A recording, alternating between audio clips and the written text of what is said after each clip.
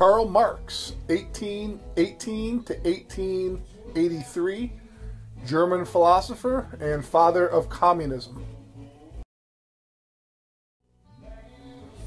In order to understand the philosopher, it's useful to know a little bit about the time in which the philosopher lived.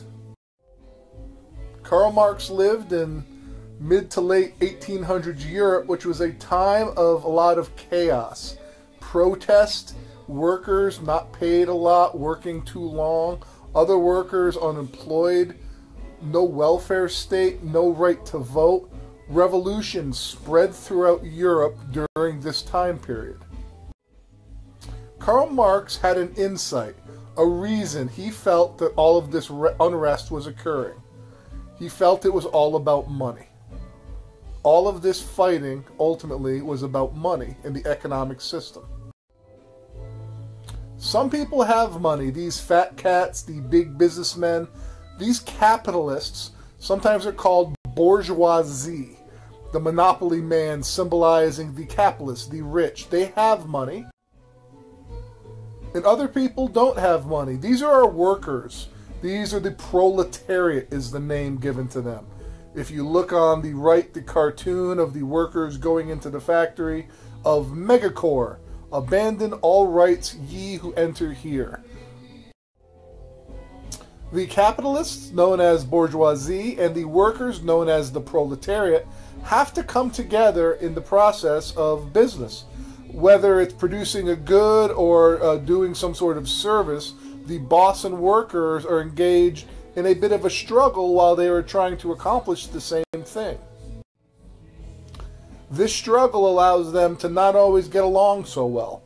Why do they not get along so well? Well, they want two different things. Capitalists want the maximum amount of profit at the lowest cost possible. An example recently would be a store like Walmart, which has decided that if they could lower their costs, which are workers at the checkout lines, they could increase their profit. So in order to increase the profit, the capitalists, the bosses, lay off the workers and ultimately achieve more profit. The workers at the same time, they want to get paid the most amount of money while working the least amount of time. Even if you love your job, nobody really wants to work for free. And one of the big things about the concept of TGIF, thank God it's Friday, is thank God I don't have to work. Most workers don't enjoy working unless they're being compensated with a wage. The means of production is an important concept in communism. The means of production are the tools, the machines, and the materials that are needed to produce goods. So this is your factories. This is the plants that are producing all of the cars or the products. These factories are owned by the bourgeoisie meaning the owners.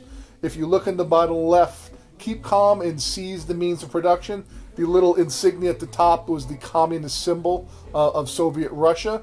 The idea to seize the means of production. Whoever controls the factories controls the goods, and they will ultimately control the economy. Right now, in a capitalist society, the means of production is owned by the bourgeoisie. Marx said all of history, if you actually look back, you see that there is a constant clash between these two groups, between the haves and the have-nots, the workers and the bosses, the bourgeoisie and the proletariat. Marx had a theory known as historical materialism.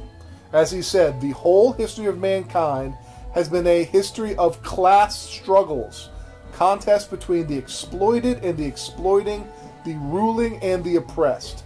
The exploited and the exploiting. The exploited would be the boss who has his workers work many hours, making very little, so that they can produce a lot, which is then sold at a profit, so that the exploiting boss can make more money.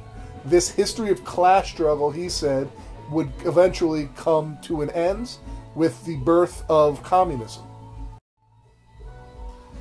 Capitalists even compete with each other. The successful capitalists are going to get richer and richer. They build a better mousetrap, and in doing so, the failed capitalists are going to be put out of business and fall into the working class. A few years ago, I enjoyed movies so much I had both a Netflix and a Blockbuster membership. Only one of those exists today. That is the nature of capitalism. Survival of the fittest. One business will rise up, another business will go bankrupt. And every time a capitalist takes a chance to become rich by owning a business, if that business fails, he goes right back to the end of the line with the working class. The workers, meanwhile, are more and more exploited by the capitalists who are left, and these workers get poorer and poorer. You don't hate Mondays, you hate capitalism. The concept of TGIF, as mentioned earlier, is the concept of work being a place that people don't want to be at, oftentimes. This cartoon illustrates from left to right the idea of the big fish. There's no justice in the world, says the tiny fish, the worker, and they are gobbled up by the mid-level fish, who says there is some justice in the world. Meanwhile, the big fish, the world is just. A few perhaps get all in a true capitalist society, while the masses are left with very little justice. The trouble for capitalism, according to Marx, is that by creating the proletariat, that's the workers, they have already forged the weapons that bring death to itself. This is a famous quote. Now, what does it mean? That's a picture of Karl Marx breaking out of the chains. But Karl Marx, in other words, says, angry poor workers, which are made by this capitalist system, will eventually get so angry with the capitalist system that they will kill the capitalist system. So, taken another way, in a capitalist system, bosses owns the means of production, they make the profit, they take the risks, the workers work for a wage. These workers oftentimes are not successful and they become angry and poor if they lose their job. The view of Marx is, just like in a Monopoly game, everybody starts in the beginning with equal amount of money, but at the end, after many landings on Park Place and Boardwalk, one person's got all the money and the other people are throwing the thimble off the wall. He said ultimately, the bourgeoisie, that's the lowest class, the poor people, they will destroy capitalism. They've been made by capitalism. As was said by another person, when the poor have nothing left to eat, they will eat the rich. Meaning revolution or rebellion. According to Marx, the days of capitalism are numbered because there's going to be more and more money for fewer and fewer people. On the bottom right, you see the book that he authored with Friedrich Engels, the Communist Manifesto, which is the description of his communist theories. The concept of monopoly is sort of crucial to Marx's view. As Marx says, eventually there'd be so many people without money that they would overthrow the system and replace it with a system in which money is insignificant. The monopoly game itself symbolizes capitalism. The monopoly man is J.P. Morgan, who had so much money that the U.S. government asked him for a loan. J.P. Morgan at the end of the monopoly game is the last man standing. Marx said the people would be so upset that there were so many people with nothing that they would overthrow the system. This new system that will come about after the revolution would be communism. When capitalism fails, Mad Marx, the warrior of the working class. I dedicate this slide to Ryan DiMartino. Marx said that eventually the workers will rise up in a revolution against this capitalist class, and this revolution will result in a classless society being created, meaning no more rich and poor or bourgeoisie and proletariat, but everybody being the same, classless. This was promised in communism, but in actual communism as it existed historically, this never occurred.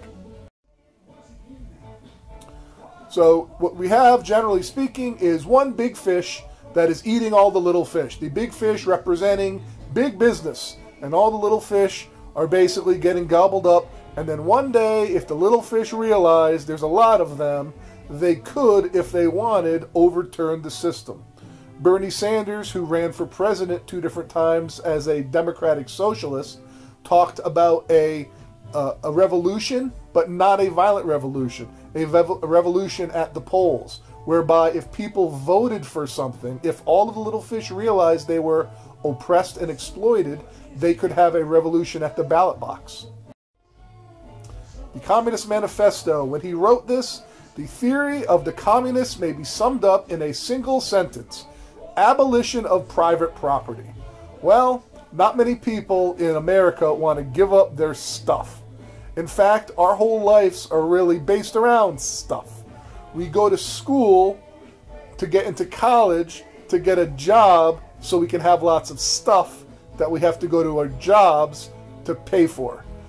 The idea that Marx introduced that if we simply didn't have private property, if we couldn't have our own stuff, we would not have to spend our lives working jobs which were not productive for us emotionally, psychologically. And ultimately, without private property, we wouldn't have warfare. We would all share together. This concept might be slightly more utopian than most people would agree with. However, the few times that communism has actually ever occurred in both China under Mao Zedong and in the Soviet Union, Russia under Lenin and Stalin, the Communist Party ended up becoming a privileged class above from the people below them. A true communist society is classless, meaning there is no rich and poor. But the only times that communism actually has come to power in the world, it was not classless. Rather, you had the government who were above the people. So the relationship between a boss and a worker is an exploitive one in the view of the worker. The worker has to do what the boss tells them. Everything is for the benefit of the boss. We'll call the boss the ruling class. Nothing is for the benefit of the worker, the subject class. That's why workers, the subject class, oftentimes will try to unionize or organize themselves against the ruling class. This is a miserable relationship between these two classes, and it's going to lead to exploitation and alienation. Alienation meaning the disgust over time that will build up on the workers whose hard work only results in a small wage while the bosses become rich. In a capitalist class structure, the workers oftentimes feel stuck and tied to their jobs because they're so tied to their possessions, and they feel they just live to make money to pay for their possessions. Karl Marx, in a famous controversial quote, said, "Religion is the sigh of the oppressed creature, the heart of a heartless world, and the soul of soulless conditions. It's the opium of the people." What Karl Marx felt is that opium, which is a drug that dulls the pain, he felt religion would do the same thing for people. In other words, their lives would be so miserable in a capitalist society that they would turn to the church as a way to lighten their moods, which obviously is beneficial, unless you're Karl Marx, who wants the people to feel displeasure from the working conditions so that they will rise up and overthrow the mean capitalist pig dog owner. To him, religion was an opium. It calmed their pain, and in that way, it stood in between him and the revolution he hoped for. Marx argued that there was serious class conflict in capitalist societies because of this exploitation. The subject class were suffering from false class consciousness. This is an important concept. This means that they were just not aware of how much they were being exploited as workers and consumers. This false class consciousness is the brainwashing, the concept of turning a want into a need by a business so that the worker works extra hours to make more money to pay for the need, which is really not a need at all but a want. And when they pay the money to the business, that money goes back to the same exploiters who are the employers. This rat wheel existence causes false class consciousness. People don't realize how badly they're being screwed over. The concept of media and advertising forces an ideology. An ideology is a series of ideas. The brainwashing of materialism that's come across in our society forces us always to keep buying goods, and in the capitalist society, this is beneficial.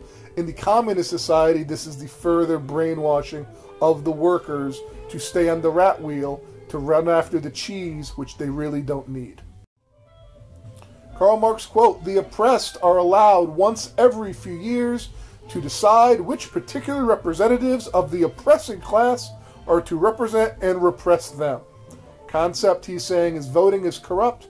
Every few years, whoever are the representatives will still oppress them. The concept being that true politics, in Marx's view, doesn't represent the poor, that the poor need to overthrow and seize the means of production. So in a nutshell, what are the most important concepts about Karl Marx? Well, he obviously illustrates pretty effectively the class struggle.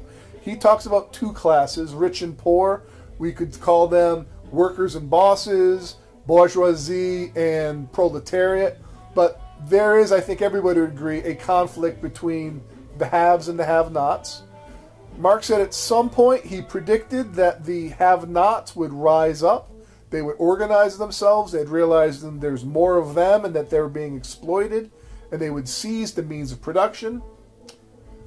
Marx said, and here's an important concept, this would only happen when they become class conscious, meaning when they realize how much they're being taken advantage of and exploited. Only at that point, when they realize that they're the sucker, will they eventually rise up and organize themselves. And Marx claimed that they would organize themselves into a classless society where everybody's equal without private property. This sounds great, but it hasn't happened. As we've talked about, the times where communism, quote-unquote, existed, it was not classless. It was a large group of poor supported by a rich government elite. That's not true communism in the Karl Marx Das Kapital sense. And we'll finish off the PowerPoint with this slide, which I think pretty accurately reflects most Westerners' view of communism. Cool pen, can I have it? No. This is why communism won't work. We are definitely tied to our stuff. It is interesting in the cartoon in the top, they say why communism, and in smaller letters they talk about socialism. Socialism is not complete government ownership. It is not complete private ownership, but rather it's a mix. Some people have mixed socialism with communism, but we'll talk about that in a future class. Please take the time to write journals. I hope you got something out of the discussion of Karl Marx and socialism. Next class, we will talk about Adam Smith and capitalism.